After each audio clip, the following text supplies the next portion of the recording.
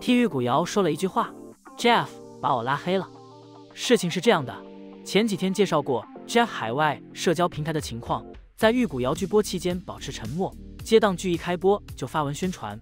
沙哥看到这个情况非常不舒服，忍不住留言问了一句：“不发玉骨遥发这个 ？”Jeff 这个号子没什么人知道，沙哥也是唯一一个留言的。结果过了2天，想看一下 Jeff 有没有回复的时候，发现已经找不到 Jeff 了。我让其他人看了一下，确定可以看到 Jeff， 并且沙哥的留言还在，他只把我个人拉黑了。其实沙哥不仅给 Jeff 留言，更早我还私信过招商鹅，问他为什么不发玉骨遥的资讯，得到的回复是：资讯动态属于正常更新。真的是正常更新吗？现在看就很清楚，玉骨遥剧播期间，招商鹅不正常的停更一段时间，接档剧开播之后又恢复了正常。其实我很清楚，不管是问谁，都是问不出什么的，只是和大多数粉丝的心情是一样的。玉骨遥的遭遇太不公，有点不舒服。肖战玉骨遥站内热度被压这个事，沙哥从不同角度讲过好几次，我也非常想搞懂热度被压的真正原因。其实我也知道这种平台做事是不可能找到直接证据的，实时的数据横盘和营销号的内斗说法根本不能证明什么，但是我还是想找到更多的蛛丝马迹或者其他间接佐证。最有力的证据就是孟海和玉骨遥同样数据的对比，以及玉骨遥和其他剧的对比。这次被 Jeff 拉黑，结合上次招商鹅的回复，再次证明鹅厂是心虚的。目前来看 Jeff 并没有明显挺玉骨遥，鹅厂上下看得出是铁板一块。基于鹅厂真实的情况， Jeff 和娟子内斗也确实没有条件，错误的澄清毕竟是不好的。上一期说到这件事，有人带节奏，也可能有人像我一样在气头上，对我的内容有误解。有误解的可以看一下7月27号的视频，单一某个视频讲的内容有限，不可能同时重复之前的内容。沙哥从来没说过被压不存在，也分析了很大的可能是招商的原因。玉骨遥已经播完，面对不公，我们之前提出了异议，现在事情也到了该翻篇的时候。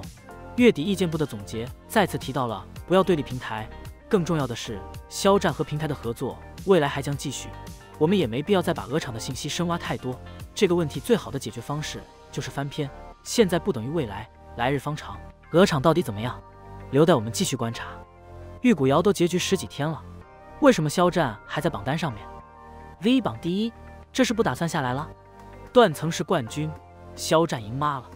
再一次热腾腾的破9，23年肖战66天 V 榜角色破9，是年度最长天数纪录，且是 V 榜最高最长纪录保持者。玉骨遥播出时间是最短的，仅18天和19天，但破9天数却是最长的。3年来，肖战破9超100次，加登顶破900次，真正的断层第一。太过耀眼的第一被羡慕，于是内娱开始问，哪些艺人的成功不可复制？这个问题说简单也简单，处于金字塔顶端的人，哪个不带点传奇色彩？然而肖战是最特殊的。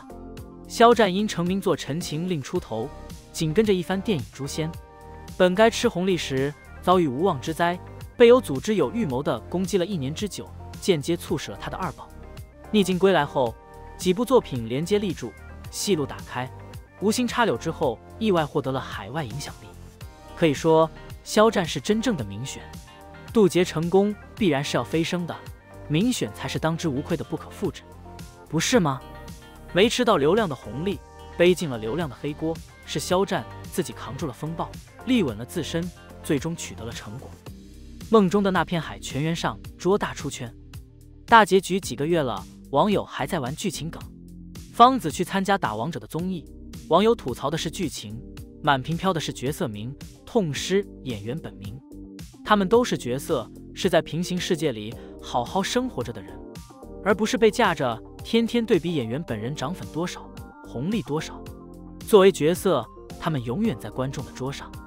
暑假档最火的大概是水军公司吧，微博涨了多少粉， CP 有多么好磕，数据有多爆，结果一看招商很一般。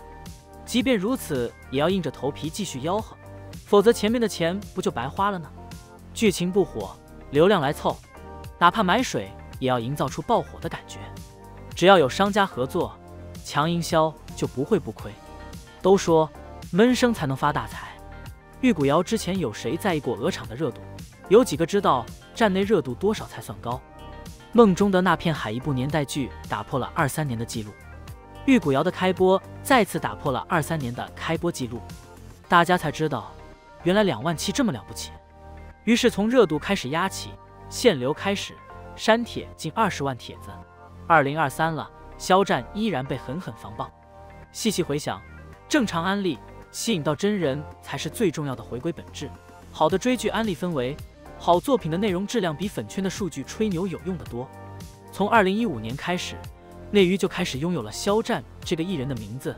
从《燃烧吧少年》这个只为了选拔艺人成团的节目来看，谁都不会相信这个节目里有朝一日会出一个肖战，一个可以在内娱拥有绝对影响力的艺人。